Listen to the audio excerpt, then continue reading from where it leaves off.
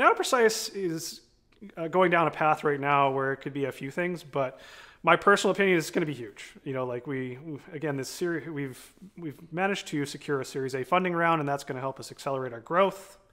So that's fantastic. And we're on the trajectory. You know, there's going to be winners and losers in this space. And like most things that are in their infancy, they will expand with lots of competitors, and then they will collapse down to a handful of winners. I think Nanoprecise is going to be one of the winners. And I think that's already showing with some of the investment we've received, as well as some of the customers we've managed to bring on board who know their stuff. They put us through the ringer, and that tends to be where we win, is with customers who are educated, which tells me that we know what we're doing. And you know, we are really excited about the potential with the investment from Sensata Technologies. And again, they're a pretty sizable organization, and they know what they're doing. So that, I think we're going to be really big. Now, how big? Great question. You know, it depends a little on if we get more investment or how fast we grow.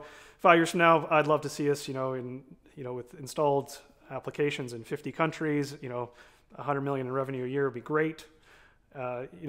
If we're that big, you'll probably have seen us also acquire a couple of other companies if we aren't acquired by somebody else in the process, because that could happen too. And it's not necessarily about trying to exit from right away for us, but if somebody comes to us and says, hey, we could help you grow so much faster if you were part of our organization directly. And I've worked with some really big companies. Most of them talk about innovation.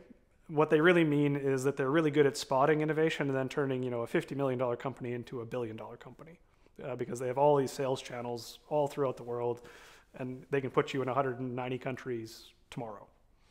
So that's an interesting prospect for a startup, where you can go, hey, it's not just purely about the financial exit, but it's about how fast can we grow and make sure that we're a winner.